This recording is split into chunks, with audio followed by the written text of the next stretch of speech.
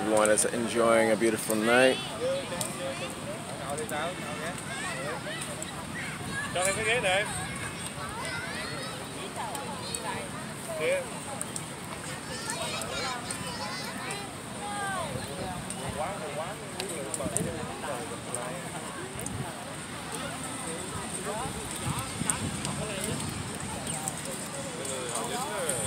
Welcome to Vietnam at night. Hello tribe, how are you? How are you doing? This is a little bit unorthodox. I'm actually coming to you from Phuoc My Beach in Danang, Vietnam. Vietnam. Danang, Vietnam. Vietnam, right? Right? Vietnam. Okay. A lot of people say Vietnam. It's not Vietnam. That's like Vietnam. I know. Vietnam. It's been a crazy week. I've been meaning to actually do this for all week long because it's actually Friday here. We actually, and if you're in America, we actually at almost 18 to 23 hours ahead of the U.S. in terms of time. So basically, when people are going to sleep, we're up running around. When we are going to sleep, they're up running around. So right now, it's about almost 9 o'clock here at night. That's 9 p.m. at 9 a.m.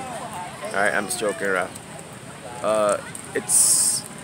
Anyway, like I'm just saying, it's been a crazy week, man, and I've been dealing with my with some banking issues.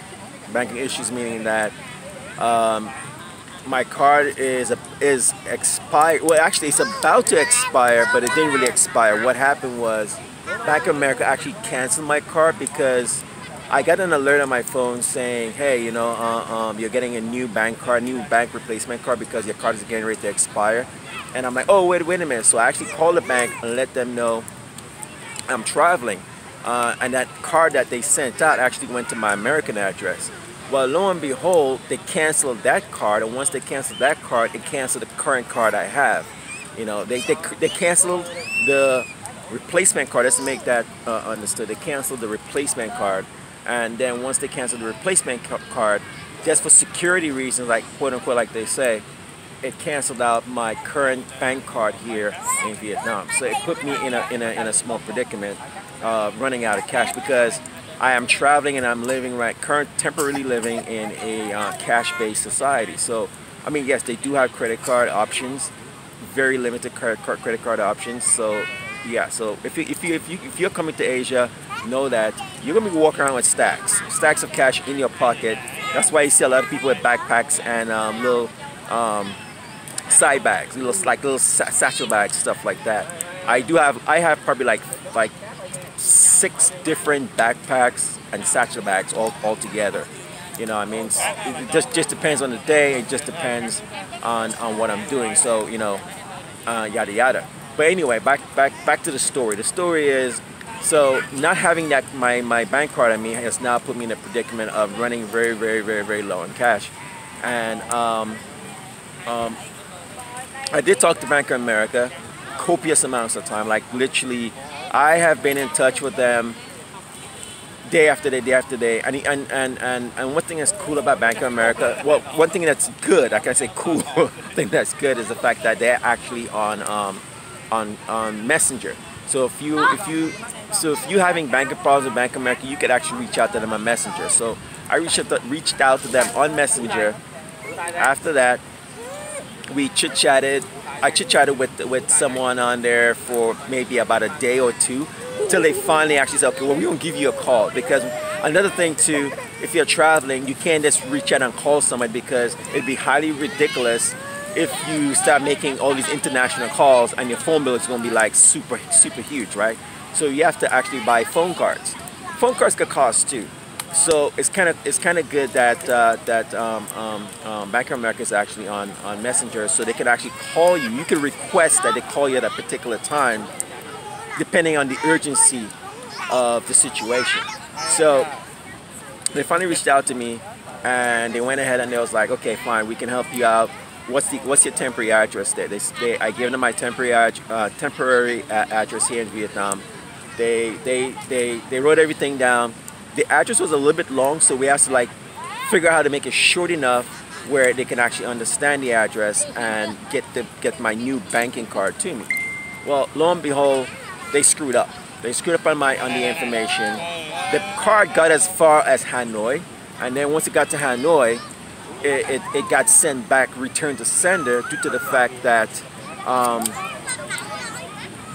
it was an incomplete address. So they didn't know where to send it here in Vietnam. So it got sent, like I said, to the main post office in Hanoi, and then after that, they couldn't figure out the rest of it, and it got returned to sender. So now, thinking that they could send me another card, well, guess what? No, they can't send me another card. They can, but it's going to go to my American address.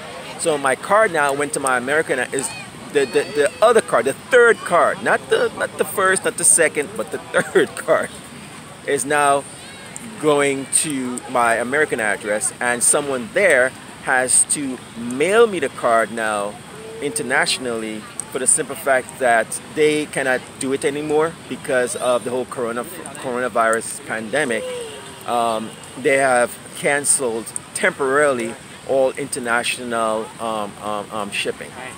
So lo and behold, I'm caught between a rock and a hard place and trying to figure out how to maintain enough money until I actually receive my card, because I have money. It's kind of funny to know that you have money, but you can't spend the money you have, because the money you have, the only way you could get to it is by a piece of plastic. It's kind of funny, right? But yeah, that's my situation. So I've been a little bit in a predicament all week long, and plus, you know, dealing with other issues and stuff like that. When I say other issues, I'm meaning just life. Yeah, that's just it. And also dealing with the girlfriend, right? You know, right. Let's say right. Okay, just say it right. Anyway, so schools are reopening. Enough about me and my problems. Schools are reopening. Schools are reopening. All right. School for you guys who want to actually come to Vietnam and teach, be teachers, be the best you can be as being a teacher. Guess what? It's crazy, man. It's crazy. When I say it's crazy, look, you're not really a teacher. You're more like a babysitter. Okay, just to be honest. But it's still a job, right? And your job is to actually be the teacher, try to teach English to a population of people.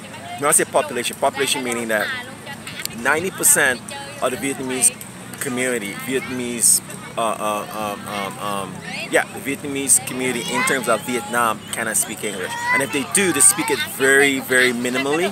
And the ones that do, like the 10% that do, are the ones that probably either went abroad and came back, and those are the ones that actually know English. But 90%, just know that out of 100, 90% of the Vietnamese community do not really know that much English. And even if they do, a lot of times, as a matter of fact, I spoke to a so-called English teacher, a Vietnamese English teacher. This woman, she was like, hey, I'm an English teacher. I teach at this particular high school, blah blah blah blah blah. Right? So we're having a conversation, and once I got knee deep, like let's say neck deep into the conversation, she was lost. You know why she was lost? Because her English level, even though she knows English, her English level is still subpar compared to a native-born speaker who could speak English in any different format, in any different way. So, yes, she knows English, but yeah much, right? So that's the situation. Even though a lot of the Vietnamese, I'll say Asian cultures understand English, you gotta remember, unless they grew up or spent a lot of time in